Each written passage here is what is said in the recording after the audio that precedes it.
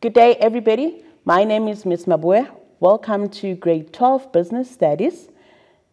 Today's topic is unprofessional and unethical business practices.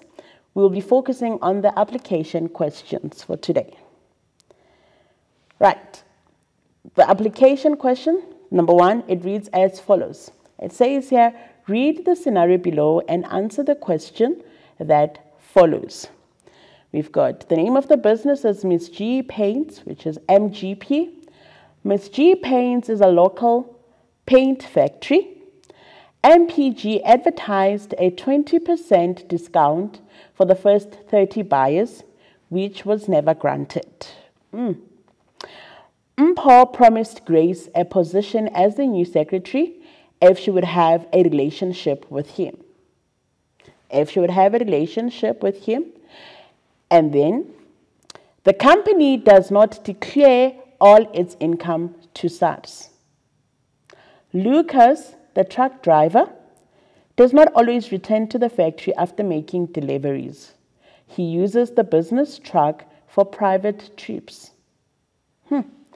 A lot is going wrong in this business. Right. Remember I said read the scenario and answer the questions that follow. Identify different types of unethical and unprofessional business practice from the scenario. Motivate your answer by quoting from the scenario. Right. Number 1, now we know that in this scenario, it speaks of unethical and unprofessional business practice. Remember I said to you a lot is going wrong in this business.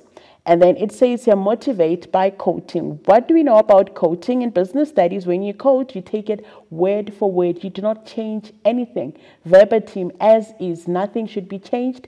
We do not cut sentences as is. So, motivate your answer by quoting from the scenario. That's what you need to do. Right, let's start now. Right, unethical business practice. We need to go back to a scenario. I hope you have seen our unethical business practices from the scenario. I hope you got the answers. Yes, you're correct. Our answer is unfair advertising. Now, learners, please do not confuse false advertising with unfair advertising. The correct answer is unfair advertising. If you write false advertising, the answer will not be recognized. So the only answer that is recognized as an unethical business practice is unfair advertising. Now, the question said to you, identify the business practice and then also motivate by quoting from the scenario. So the quotation goes as follows. MGP advertised a 20% discount for the first 30 buyers, which was never granted. I hope you can see nothing was changed here, nothing was added. We took it as is. Remember, when they say motivate, the question said by quoting. Quoting as is, nothing should be changed. Now we move on. The second one, we've got our second business practice. Yes, that one, you got it correct, is tax evasion. Right, the company does not declare its income to SARS. Remember, they are submitting false information or false financial statements just so they can evade taxation. So that is an unethical business practice. I hope you have seen it's still the same. We did not change any quote. We did not change any sentence. We did not add anything. Motivation, it is like that, verbatim. Right, now we go to our unprofessional business practices. If you've identified 3 unethical business practices, you are wrong. It was only 2 unethical business practices. Now we go to unprofessional business practice. Let me remind you of the question. It said, identify different types of unethical and unprofessional business practices from the scenario. So from our scenario, we only identified 2 unethical business practices. So now, the third one, now we know, is unprofessional business practice. Right, so what is our unprofessional business practice, rather? Right, we've got sexual harassment. We are reminded of our scenario. They said, Mpo promised Grace a position as the new secretary if she would have a relationship with him. So sexual harassment, I'm going to give you this if you give me that. Don't forget that a position. So Mpo promised to There's a promise that was made to say, only if you're going to have a relationship with me, then I would give you a position. But if you're not going to have a relationship with me, forget about the new position.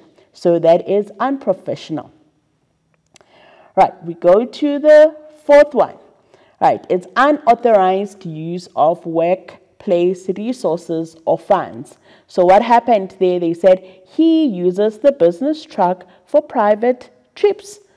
So it is private, it's for personal use, it's not work related. Therefore, it is unauthorized. You are costing them the business money. So if you're costing the business money, where are we going to get money to pay your salary? Because what are you doing? You are using the business money or the business truck for your private trips.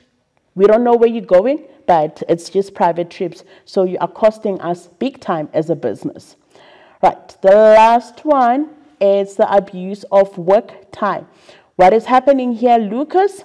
The truck driver does not always return to the factory after making deliveries. Now, Lucas, where do you go after making those deliveries? We do not know. You're supposed to be at work. You signed the contract.